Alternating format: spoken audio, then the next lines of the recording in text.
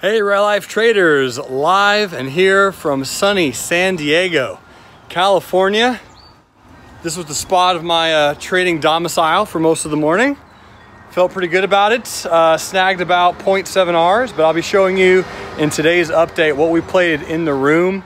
I had a meager profit compared to a few other traders. It was pretty phenomenal, but nice little view over here. Throw the camera that direction. Boom, baby. Very beautiful. Up on the next step. Got the freeway there, looking at the cars. Beautiful stuff. Anyway, folks, I'll be in LA later at the end of the week. A lot of big, exciting news coming your way. You guys are amazing. Next week is the free open house week, ladies and gentlemen. 18th of June, from Monday to Friday. I'm gonna see you guys there. You rock. Hey traders from around the world, what's going on? It's your boy Jeremy Alexander Newsome with Real Life Trading Cam. Trust everyone's doing splendid. We have the SPY on the board. Really nothing magically new to report. We did make a higher high and a higher low. We did have a retest gap on a Monday. So it would make sense realistically for us to potentially do something like that this week, but it would still be a dip buying opportunity. The weekly chart, we're nearing a resistance, but again, beautiful gap on the weekly chart here. So honestly, I think we're gonna go a little bit higher, then we'll go a little bit lower, and then we'll go a little bit higher again, right? Buy the dip, trend looks good. Got a lot of bullish trades out there. Thumbs up all around. Qs looking pretty fresh. IWM still in a bullish trend, and then the Dow Jones ETF just chilling. So that's really as far as the broader market's concerned. Nothing too wild and crazy. Although I did get a request for XLV. This is the healthcare sector ETF, and here's the weekly chart. And as you can see, it does follow the S&P or the SPY pretty closely, which is another reason that I track it every single day in the stock review, is because most of the big spider funds that track the broader market will be pretty closely moving together. So the weekly chart, right, we're still in a bullish trend, beautiful bounce around here off of the 50 EMA on a weekly, and you had a really nice bullish gap and go just on the 6th of June. Trend looks delicious. So really best case scenario would be a pullback to about 84, as that would be a nice dip buying opportunity. But from here, next short-term target, 86.57, and then from there all the way back up to the low 90s on ticker symbol XLV. Here's some other requests I had. VTGN. Let's go check that one out. VTGN Therapeutics Company. All right. And you had an interesting gap the other day, but the overall trend is bearish. So overall bearish trends, and we're going to have to find some volume or some closes or something in here that shows us that we're going to be changing from a bearish trend to a bullish trend. Although you do have some very interesting bullish volume spikes, that is something to keep your eyes on. Here's the daily chart, and since you did have a very pretty bullish gap and go recently on good volume, a few ways to play this one. I don't know what the stock does, but one way mathematically would be find out your risk. Say your risk is $1,000. Then you take $1,000 and you divide it by $1.42, and that's how many shares you could buy. And worst case scenario, you lose $1,000, and it would have to go to 0. So it'd be 704 shares that you could buy, and if it goes to 0, you lose 1,000. But upside's unlimited. So that's one choice. Another one would really be to pick up some here with the stop somewhere in this gap. That would be choice number one. So if it breaks higher, get in. And if it breaks lower and you do not get filled bullish, then you could buy around $1.07 with the stop down here somewhere at 79 cents and see if she bounces from there. But overall trend right now is bearish still on a primary level. And the big signal, a good signal, will be a close above the high of today. Next on the review list was ticker symbol AG, and this is a fun one. This is a silver stock. Actually, this is the first stock that I ever played. Actually playing it, like going in with money, having an idea of what the stock market is. This was all the way back. This was a while ago. So we're talking, 2011. So 7 years ago. This is when I started doing covered calls on this one in my 401k when I worked at Charles Schwab. Not when I worked at Charles Schwab. Well, Charles Schwab was my 401k, but when I worked at Nationwide Insurance. So anyway, this was AG. That was all the way back when I started trading it. And we've had some really fun moves since then. And right now, I would have to agree. We're in a little bit of a bullish trend on the daily. Here's the weekly, and you're above all the moving averages on the weekly. That's definitely a big bonus. Long term, we got above the 200. So I would say 823 is a support level that I've had in here for quite some time. The 100 is also right about there. So if I was looking for a target, that would be it to me, would be 820. I really like the gap. I like today's candle, and I like the volume. So look for AG to continue a little bit higher. Here's Raytheon. A lot of people keeping a real close eye on this puppy to break out. 214.98. Have had this trigger on here for a little bit. I like the volume. I like the higher lows. I like the relative highs. Get ready for this bad boy to pop out of here. We'll see if it actually happens. Don't know if it will or not. But the longer it trades sideways, the higher and higher you can take the stop to increase your risk reward. But that does look quite delish. Next on the list is Union Pacific, UNP. And UNP up 1%. What is this doing? A weekly chart. I have a lot of drawings. Oh, yes, I did. I back traded UNP the other day. Okay. I was like, why do I have so many charts on this? I don't actively trade it, but I did back trade this one. Very good breakout. So you'll notice huge all-time high resistance from 2015. There's the breakout right there. There's the retest. That's the spot to be buying. So as of now, if you're in bullish, stay in. Trend looks good. I wouldn't specifically be a buyer exactly where we are because, again, this is almost the highest we've ever been. But I would have gotten in based on this candle here above the high, so 143.71. So let's say if it pulls back to about 143, that would be where I would look to buy the dip with a stop at about 139 if you're not already in. But otherwise, trend looks pretty decent. Here is Norfolk Southern. Woo-wee. Hey, man, come on down. Get some biscuits and grits, man. Cornbread, biscuits, grits. Get some shrimp. Get some sausage. Get some bacon. Norfolk Southern. Woo. So here's the resistance on NSC. And we are here. We are at that all-time high. Never been higher on Norfolk Southern, which is rarely the time to buy at the highest price it's ever been. So my thought is you could have a support resistance level down at about here at 130.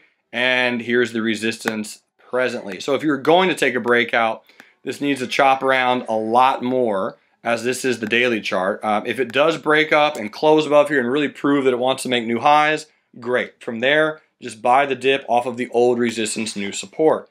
Otherwise, just be cautious going long here until it can really show that it wants to make that new high, because we could easily have some nice bearish candles and roll right back over, which would be, fun for the bearish traders as well. But secondly, if I was going bullish, I'd want to see just more consolidation and then a pop out if I was going to go long on a breakout on Norfolk Southern. But that is a stock that we look at pretty frequently on Transportation Thursday. In fact, just as a reminder, it is 1 week away, June 18th through the 22nd. That's next week. All week is the open house week for both the morning day trading room and the afternoon swing trading room. You'll notice it says that right here, and it also says that right there. So make sure to hop in, join it. It's free. Tell your friends, tell your family, tell everybody. We're enriching lives all across the globe. Next on the list, we have UNH. And let me go look at UNH really quick. So UNH, United Healthcare, again, all-time high. A lot of stocks making all-time highs. It's a buy the dip type of market. Has been for quite some time. And we can see just some beautiful retest here too. White candle gapping up, and it retested. So strange. Such a strange retest right there. Beautiful bullish gap and go right here on the 6th of June. So again, we'll be buying it today since we've never been higher. But if it does pull back, or if it did pull back into about the 246, 247 price range, that would be where I would buy it if I was not already in. If I was in, just keep holding. Trend looks good. All right, here's Boyd Gaming, BYD. Boyd up 1%. Weekly chart. I mean, this looks, the overall trend looks pretty good. What we're doing right now is just battling this ginormous level. Let me just take all this off right here. So there's a lot of support resistance where we are at the present moment in time. So you got some support there, you got some support there. So this is a resistance zone. We're going to battle up here for a little bit, more than likely. So if you're long the stock on Boyd, it looks pretty. And as long as it doesn't take out the low of this candle. So this is the candle from June the 6th. If it holds that low, it's going to be a little bit more bullish than bearish. But if it takes out that low, especially if it does it that tomorrow, we will go lower and we will chop around this resistance zone for probably a couple more months at the minimum on Boyd Gaming. So that's BYD. Next on the list is TEVA and TEVA Pharmaceuticals. So it had its retest just the other day. So there were some traders asking, when is this going to retest? And I think this was back here on the 25th of May, right? Just a bunch of candles. And then really all of this right here is the rest. That is the pullback. That is the retest. That is the continuation pattern right into the 10.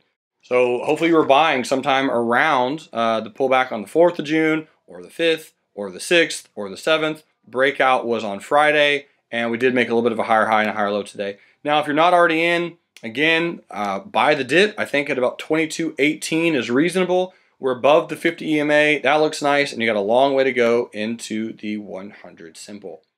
That's TEVA. Next on the list is JD.com. Hi, my name's JD with JD.com. Just as a reiteration, for those who are watching, I did post a killer chart analysis on JD actually a couple months ago, and it really worked out spectacularly. So this was right here, April the 3rd. Yep, so 2 months ago, and we're just kind of dictating that wave count that we would trade back into the 100 on the weekly chart. It's about $34, and there we go. So JD.com, once that loads, it really just trades down just beautifully to that price, and that's where you start getting that bounce. Gorgeous, gorgeous analysis. So yeah, down here, I mean, it is a buy low, sell high. You got a nice double bottom on the daily chart. We'll see if it actually pulls back down to that price. You're going to find out this week because this is a pennant pattern. So it's either going to break down and come back down here and then bounce potentially, or just break out this pennant pattern. I think it's just going to break out the pennant pattern and keep running. So if you did buy JD.com down here, congratulations. I hope it goes higher for you. 3 left on the list. This is one of Justin Linderman's good buddies and workmates on AMD Micro Devices. And here's the weekly chart. So what's going to happen on AMD up here more than likely is this is just an absolute blistering beast. Trading higher, nice little wave 3. You're at a resistance. So very, very strong resistance on AMD. Here's the daily chart, but this is a nice, very fast retest. If you are in AMD shares, hold them. At least do a covered call, maybe about $17 sometime for early July, late June. We just need to consolidate up here is most likely what we're going to do. So we're probably going to break out, make a new high. That's when all the newbie traders hop on, and we're going to consolidate for a little bit longer until earnings, and then most likely continue higher. That is the direction of the trend. And the reason I think we're going to pull back a little bit just because we have so many white candles in a row. But I love the level. Beautiful bounce off the 100 on a weekly. This is a distribution phase right here on AMD. And I would have a lot of confidence if I was in some shares of AMD to keep holding. Same thing with Micron Technology. We actually are in a swing trade on Micron Technology. This was the exact setup. And my little pink line is me kind of stipulating what I think is likely going to occur. Earnings on MU right around the corner. This one's a tough one. If I had shares, I don't mind holding. I would likely give it 2-3 more days and then do some covered calls up into this area.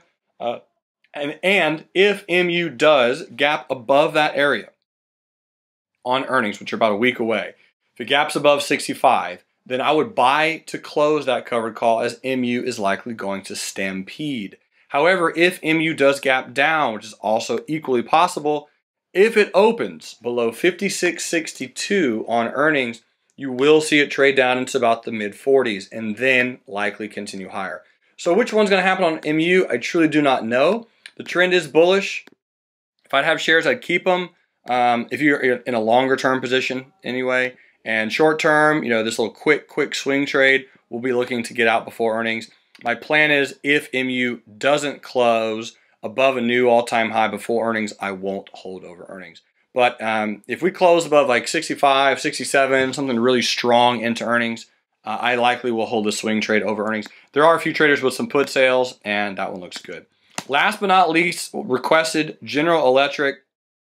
My friends, General Electric is a dead chart. There's just other things to make money in, right? You got a massive lower high on a primary level. Their debt restructuring, they're cutting their the credit cut, the credit crunch that they went through. Sure, you could make, you know, a decent 100% return on GE if you bought now and it goes back up to 31. That could take 2, 3, 4 years, right? A good return, not bad. But what if GE cuts dividends? Certainly possible. They've been around forever. I don't know. It just looks like a dead chart to me. And if you want to be in something for a very, very long period of time, sure, GE could be plausible. But looking at the charts, I just don't see a lot going on. If I'm trading GE bullish, it's on very short-term moves. Hours to days, right? Trying to catch that move, trying to catch this move. Right now, I don't really see anything on GE. There's not a lot of people talking about GE. It's not like there's blood in the streets. No one really cares. It's just kind of washed up. In my opinion, there's probably other places to put your money, and it can be on as equally as a quote-unquote boring blue chip stock if you want. I don't know if it's going to return 100% or not on any case, but on GE right now, I think there's better ones to put your money in, a little bit more speculative, something like, I don't know, Apple, the most profitable company in the world, which has an amazing chart, nice little bullish trend. Buy the dips. They make more money. They could buy GE every single quarter if they wanted to. So it's hard to fight the trend, ladies and gentlemen. It's difficult, and the trend right now in GE does not look promising. All right, folks, that almost does it for me. I promised in my earlier review that I would show you the 2 trades that we took today. EVHC was a swing trade that we've played that I got into bullish a few days ago and was unaware that they were actually going to get bought out. A lot of traders did some put sales on Envision Healthcare, and they made some really good gains. They got into those put sales on Friday, playing the implied volatility move. Once the buyout was inked, the stock gapped up, and we all sold for a very small profit, about 1/4 of an R. But I'll take it. Good gain on Envision Healthcare. Thumbs up all around. The big winner for the day for most traders was probably Applied Optoelectronics.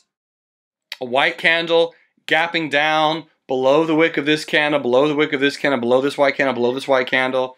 Here's the first 5-minute candle, and what you'll notice is you had a gorgeous, bullish, high wave candle on the 5-minute. That's my favorite setup. Entry here, stop here, would have made at least a little bit of a gain. Latoya played it a little bit more aggressively on the 1-minute chart and just absolutely wrecked that trade. A lot of traders got 2 Rs on Applied Optoelectronics from the morning day trading room, playing this 1-minute time frame, this 1-minute rollover right here.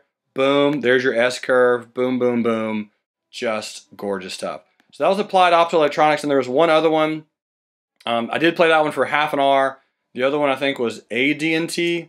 It's not on my watch list for some reason. Let me see. AD&T. Yep, that was it. So here's the daily charts, and this one was another stupendously sensational bearish gap and go. I mean, look at that white candle gapping down. People who bought just getting wrecked.